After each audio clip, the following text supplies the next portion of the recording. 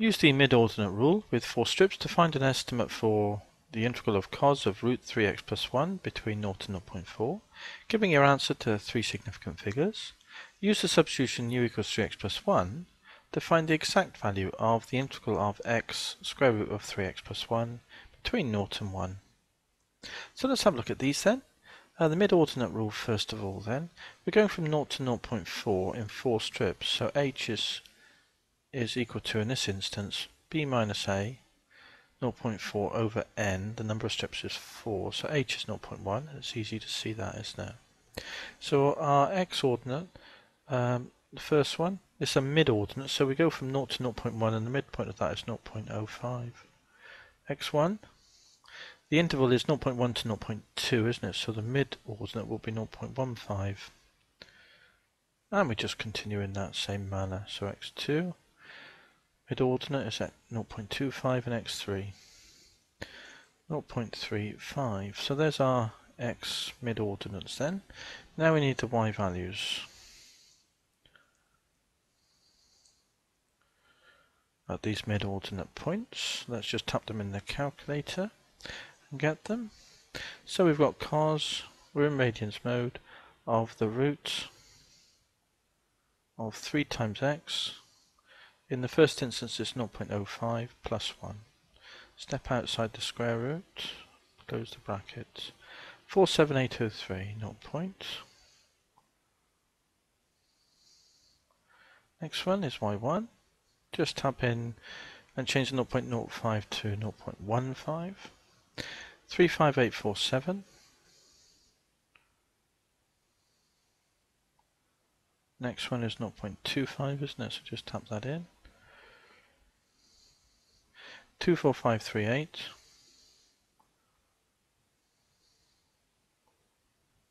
And then the last one is when we do 0.35 input value for x. And we get 13856.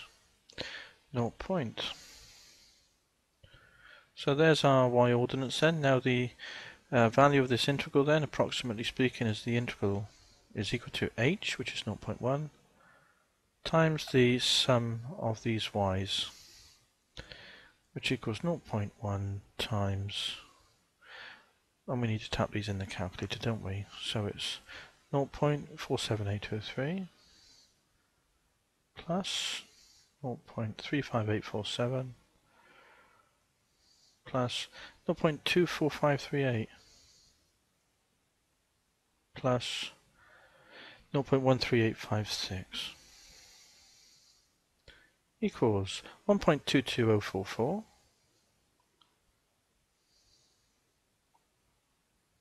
and then that will equal to, times that by 0.1, we get 0.122. We're doing to 3 significant figures.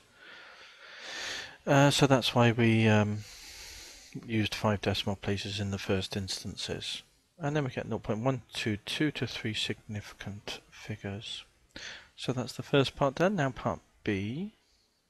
This integral then, u equals 3x plus 1. I've labelled it I2. So u equals 3x plus 1. So du dx then is equal to 3. U equals, when x is 0, so when x equals 0, u is equal to 3 times 0 plus 1 is 1. And when x equals 1, u is equal to 3 plus 1 is 4. So we got this integral then.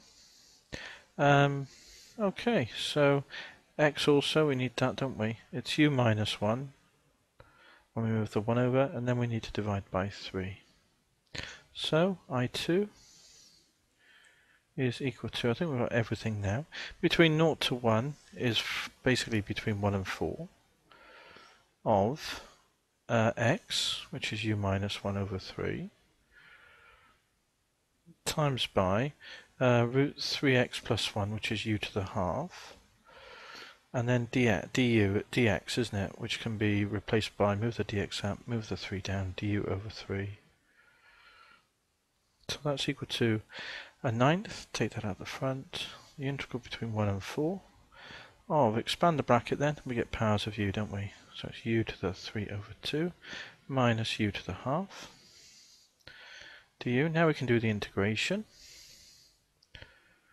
So it would be u to the 5 over 2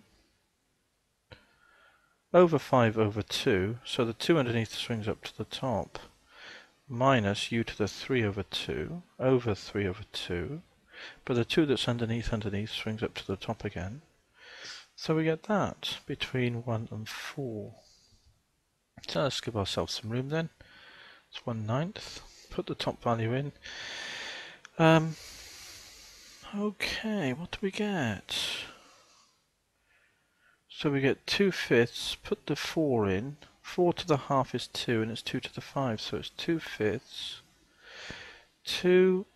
This is 2 squared in a sense in here. So the half power will cancel and leave 2, and it's 2 to the 5, which is 32, minus 2/3, and put 4 in here. 4 to the half is 2, and 2 cubed is 8.